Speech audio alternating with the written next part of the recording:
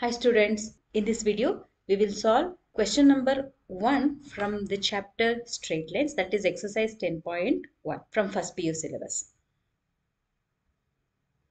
So let us check the very first question of the exercise 10.1. Draw a quadrilateral in Cartesian plane whose vertices are, there are 4 vertices given, and also find its area. We are given the vertices of a quadrilateral and we have to find the area of it. Before that we have to draw the quadrilateral.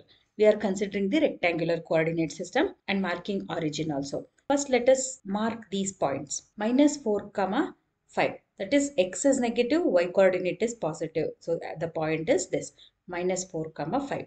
The next point is 0, 7, which is x coordinate is 0, that is on y axis, and y coordinate is 7. So the point is here. Then 5, -5. X coordinate is positive and y coordinate is negative. So the point is this. Then -4, -2. X and y coordinate both are negative. So the point is here. And we will join all these 4 points that we have just marked, which form a quadrilateral. And these points are vertices of a quadrilateral. We have just drawn this. Now we are marking the points and we'll name these vertices as A, B, C, D. Okay. Now I have written whatever we just constructed now. Let ABCD be the quadrilateral with vertices. These are the 4 vertices of the quadrilateral. Then we have joined these 4 points. First we marked the points, then we joined those points to form the quadrilateral. This is a quadrilateral. This is not a square. If this were to be a square, then we would easily find the area of the square because we know the formula. This is also not a rectangle. Again, we know the formula to find the area of the rectangle. This is not a rectangle. So what we are going to do is we will join one of the diagonals, or we will draw one of the diagonals. Now I'm joining A and C to form the diagonal. When we draw the diagonal, we can see that there is a triangle formed, correct? Triangle ABC and a triangle ACD. There are 2 triangles. When we know the vertices of the triangle, we can always find the area of the triangle. We already know a formula for that. So using that, we will find the area of this triangle and add with the area of this triangle to get the area of the quadrilateral. Is this clear now? Yes. We could have drawn this diagonal also, BD. We could have drawn this diagonal also by joining B and D. Then we would get 2 triangles as ABD and BCD. Again, we will follow the same procedure of finding the area of the triangles and adding them to get the area of the quadrilateral. So accordingly, area of the quadrilateral is, as per the diagonal that we have considered, area would be area of the triangle ABC and area of the triangle ACD. Now, what is the formula for finding the area of the triangle when we know 3 vertices of the triangle? That is half into x1 into y2 minus y3 plus x2 into y3 minus y1 plus x3 into y1 minus y2 with modulus, where this x1, y1, x2, y2 and x3, y3 are the vertices of the triangle. Why do we have to consider modulus?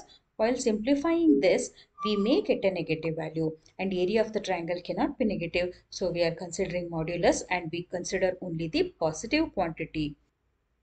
So now let us find the area of the triangle ABC. These are the 3 vertices of the triangle ABC, which is x1, y1, x2, y2 and x3, y3. Now when we are finding the area of the triangle, there is no rule that you have to follow a particular pattern. You can consider any of the vertex as x1, y1 and x2, y2 and x3, y3. So let us substitute for this formula now. x1 is -4. Correct? We have written it here. y2 minus y3. y2 minus y3, which will be 7 plus 5 plus x2 into x2 is 0 in this case. So 0 into anything would be 0, but still we will write it. y3 minus y1. y3 minus y1. So minus 5 plus x3. That is 5 into y1 minus y2. 5 minus 7 unit square. Since we don't know what is the unit of this, whether it is centimeters, meters, nothing is given. So we are writing square units or unit square. So this whole thing with half and modulus will remain as it is. Now after simplifying this, what we get is half into modulus of -58 square unit. See, we got a negative value, but area cannot be negative. So we are considering only the positive quantity. So it is 58 by 2 square units, which is 29 square units. So area of the triangle ABC is 29 square units. Now we are going to find the area of the triangle ACD with the same formula. So these are the 3 points. So what is the triangle? It is ACD. These 3 points we are going to consider for x1, y1, x2, y2 and x3, y3. So it is this.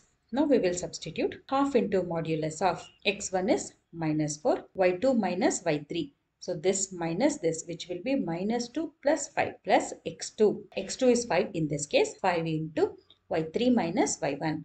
y3 minus y1 is -2 minus 5 plus x3. x3 is -4. y1 minus y2. y1 minus y2 is 5 plus 5.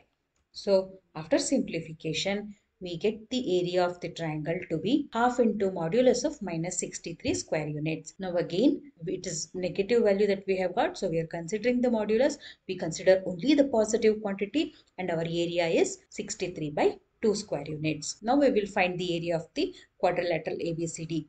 That is area of triangle ABC plus area of triangle ACD. So this is 29 plus 63 by 2. After taking LCM, this is what we get the area of the quadrilateral as. That is, area of the quadrilateral ABCD is 121 by 2 square units.